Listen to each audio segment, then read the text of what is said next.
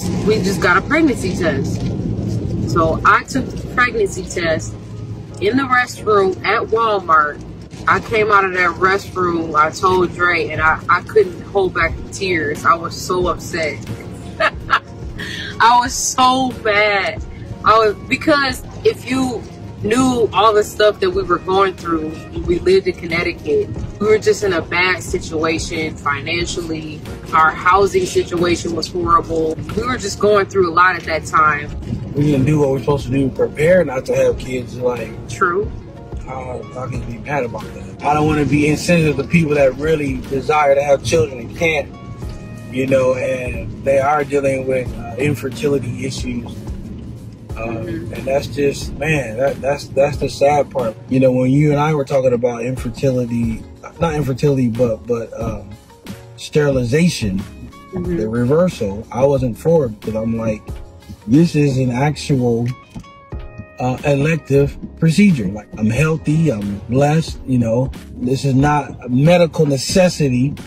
So I was like, I don't want to go under the knife. I don't want to do it. But he would rather me do it. You're supposed to have some control, some birth control.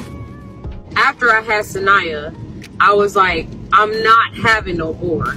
I'm not having no more kids. I didn't get the procedure done, but I was on Mirena. I tried that for a few months. Started breaking out. My skin was horrible. I was bloated. I was off. I didn't feel right.